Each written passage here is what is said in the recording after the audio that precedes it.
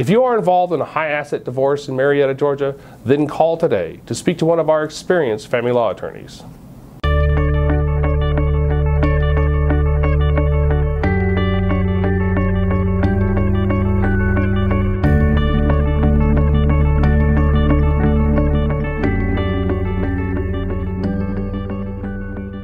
A no-fault divorce is one based on the ground that the marriage is irretrievably broken. No one is at fault. One party simply does not want to be married to the other any longer, and there is no hope of reconciliation. Both parties do not need to argue that the marriage is irretrievably broken for the divorce to proceed. The party filing for the divorce does not need to establish any fault or wrongdoing by the other party. Georgia is a state that allows the filing of a no-fault divorce as well as divorces based on fault grounds.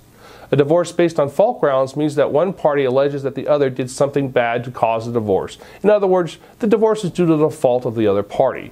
Fault-based allegations must be proved in court.